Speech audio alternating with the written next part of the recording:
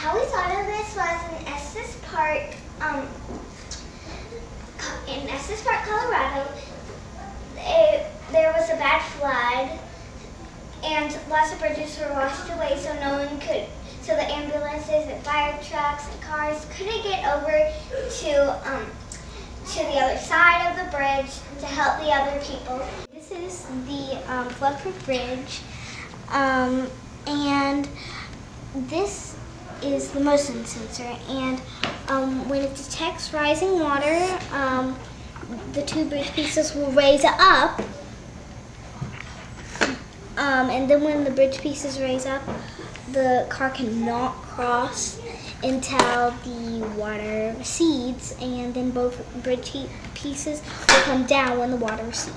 And then the car can cross. Okay, and so this is our close program, which I just applied. This is our open program.